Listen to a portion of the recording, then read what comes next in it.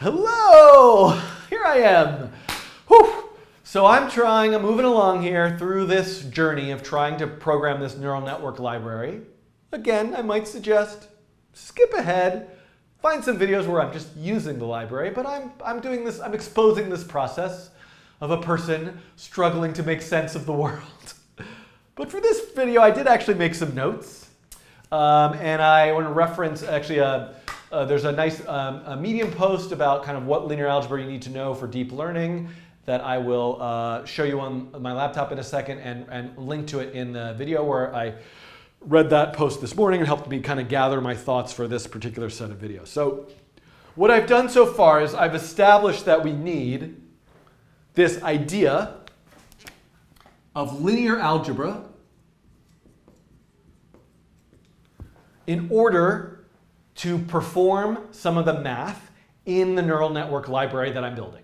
So what I want to do is take a break from the neural network stuff itself and look at the linear algebra stuff in a vacuum and yes, finally, actually, hopefully write some code because I want to talk through the math and implement the math in code in a generic way and then apply that to the neural network. Whew.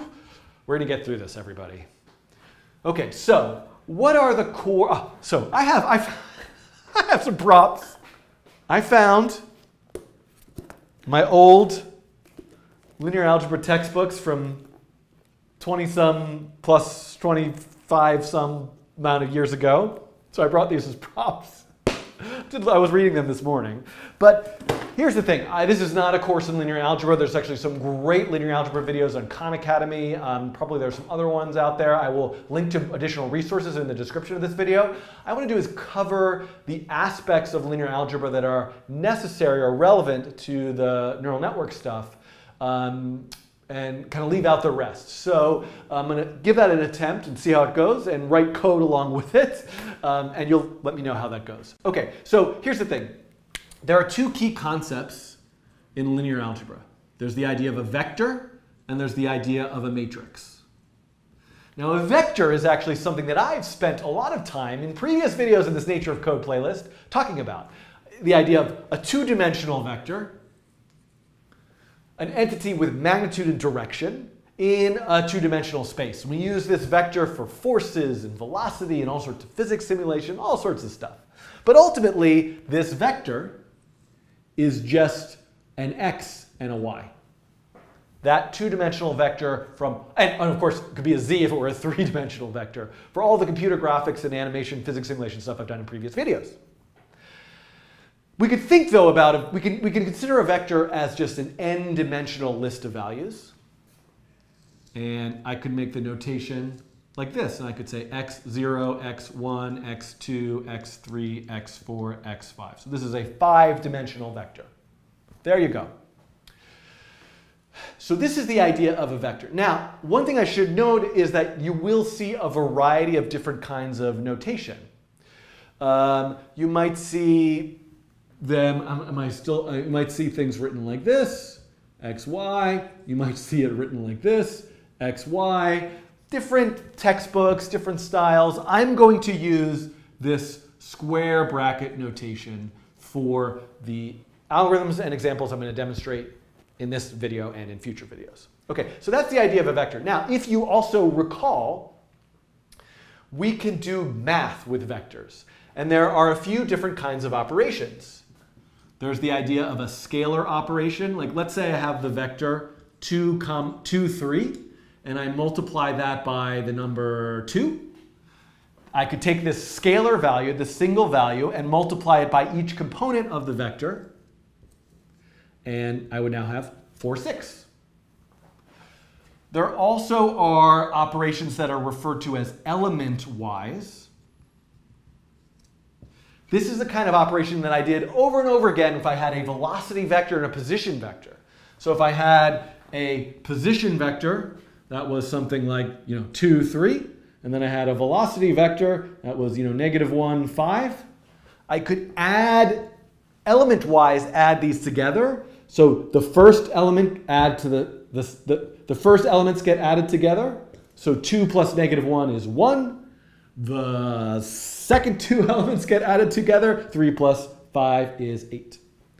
So these are element-wise operations. Now, in addition to that, there is also something referred to as vector multiplication. And there's like the dot product and the cross product.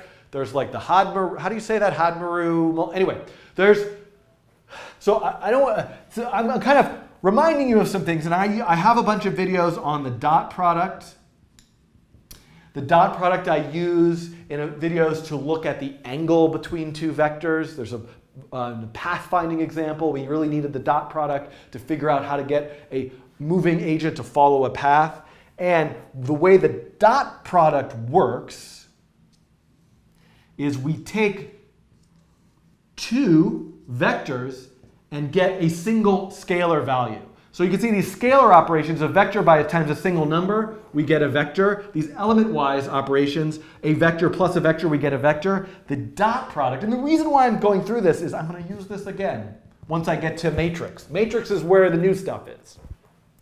The dot product, if I have 2, 3, I just use these same values, -1, 5. So the way that the dot product works is we actually take if these were x and y values, we take the x's and multiply them together, and the y's and multiply them together, and add them together. It's kind of like that weighted sum thing that I was doing earlier in the sort of neural network, in the perceptron stuff. So I would take 2 times -1, which is -2, plus 3 times 5, which is 15, and I would get 13.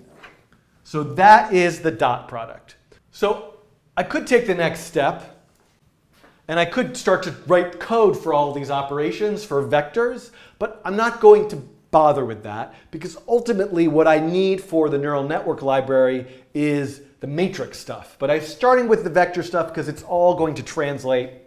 It's going to be analogous. But I should point out that this is all if you're in P5.js, for example, there's p5.vector.js. The source for the P5 is all on GitHub, and you can actually find all of these operations. Here's the dot product function. If I look for the add function, here's adding two vectors together. So you can start to actually go and unpack for these 2D and 3D vectors how that math works in the source code. But now what I want to do is redo this, but not for vectors, but for matrices.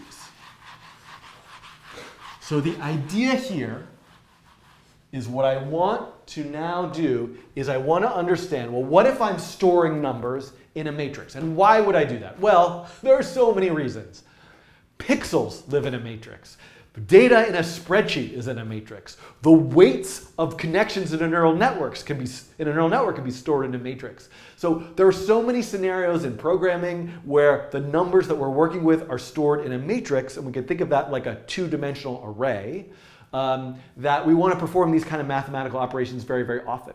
So what is a matrix? A matrix, instead of a linear list of values, is a two-dimensional grid of values. And I could think of it like this: A, B, C, D, E, F.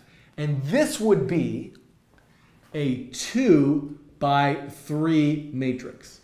Typically, we refer to matrix by the number of rows and the number of columns. 2 rows, 3 columns. So in that sense, we can redo all of these mathematical operations. So let's look at these kinds of mathematical operations now with a matrix. So I could do a scalar, and this should be an A, I don't know. Scalar operation. So let's say I have the matrix 2, 3, -4, 9. And if I were to multiply that by the number 2, a scalar operation will just double all of these values. So this would give me then the matrix 4, 6, -8, 18. Okay, so let's pause for a second. I'm not really going to pause. And before we get to these other operations, let's start to write some code. Okay? So what I want to do is have a library that allows me to create a matrix of values and then perform a scalar operation. Let's go write the code for that. Now, I should point out that what I'm doing, the nature of what I'm doing is kind of ridiculous, because there is math.js. This is an extensive math library that includes an entire matrix implementation. There is also gpu.rocks, which is a GPU-accelerated JavaScript library for doing matrix operations. And, I'll talk about GPU stuff in a little while later. But there's also, I think, matrix.js. There's P5 as a matrix implementation. But I am going to write my own just to kind of understand how it works.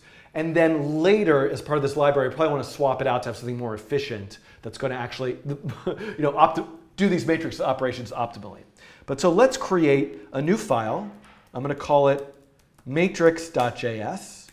And I'm going to write a constructor function. And I'm going to call that matrix. And the constructor should get a certain amount of rows and columns. And I should say this.rows equals rows. It's been so long since I typed this dot. It feels good. This.cols equals columns. Okay? So the idea being that I want to be able to say var m is a new matrix 3 by 2. Something like that, right? That's the idea here. I want to be able to just generate a matrix. Okay. So, for example, I can do this just here in the console now. Oh, let's actually go to index.html and add in the neural network library and the matrix library now. And I should be able to say var m equals a new matrix 3, 2. And I can see, there we go. I have a matrix object with 3 rows and 2 columns. OK, now we got to come up with a way of at least initializing the values. And this is 2 by 3, and I said 3 by 2, but whatever. So let's initialize all the values as 0. So how do I do that? Well, ultimately, I need to have a variable, and maybe I'll just actually call it matrix. You could call it values. I don't know what to call it. I'm going to call it matrix equals an array. Now, there are all sorts of sophisticated JavaScript ways. I'm only ever going to put floating point numbers in these. I could have fixed size to allocate the memory in some optimal way. But I'm just going to live in the breeze, code this in the most easiest, loosest, friendliest way. And then we can always come back and optimize to use some more efficient and optimal data structures later. So what I first want to do, again, the traditional way to think about a matrix is rows by columns. So I'm going to start with a loop through the number of rows. And I'm going to say every single row is also an array. And then I'm going to loop through all of the columns. And I have a J here, an I here by accident, and say then every single row, column, location is a value. And let's just initialize them all at 0. Whoops. So this is me now making a matrix of values, everything with 0. Let's go back to the browser, and let's refresh the page and create that matrix again. And I should now see matrix has 3 rows and 2 columns, and then it has an array. Each one of these rows has 2 values, 0, 0, 0, 0, 0, 0. So this is now, we can see the data is actually stored in there. So I've got the beginnings of a matrix library. Nothing about this is optimal or efficient, but I have a library, an object that stores the number of rows and the number of columns and creates a 2-dimensional array filled with zeros. Okay, so now what I'm going to do, so now we have the ability of a library to create this matrix. The next thing that I want to do is add a function that performs a scalar operation. So for example, let's add a function that's called multiply, which is, the wording of this is a little bit tricky because ultimately vector matrix multiplication can mean a lot of different things. But just for right now, I'm going to write a function, matrix.prototype, that's part of the matrix object, all matrix objects. I'm going to call it, I guess I could call it scale. Let's just call it scale for right now. Equals a function that's going to receive a single value, n. And what do I want to do? I'm going to do this a lot, loop through every single row, loop through every single column, and say this dot matrix ij times equals that value. I'm going to call this multiply. And then I'm going to quickly add another one for another scalar operation called add. And I'm going to say plus equals.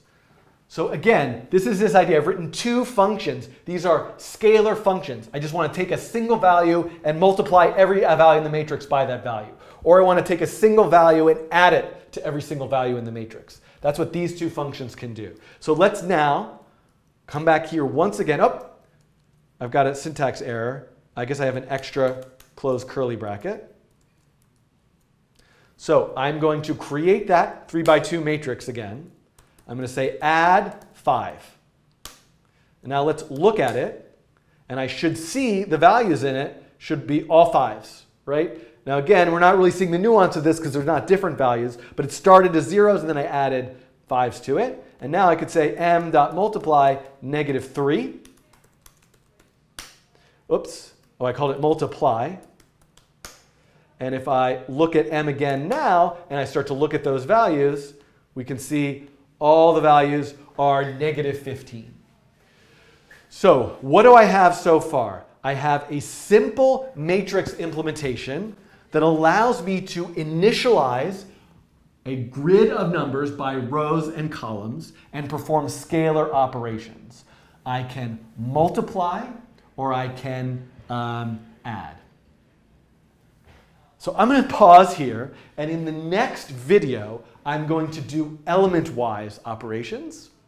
And then we're going to start to look at other vector multiplication, which is really no longer the dot product, but I'll talk about, matrix multiplication. So I'm going to kind of break these out into separate videos, and I'm going to show you some interesting things about building a JavaScript library where I can actually determine what's coming in. I can reuse the multiply and the add function to determine, am I adding a scalar or am I adding a whole other matrix? So I'm going to get to that in the next video. Okay, thanks.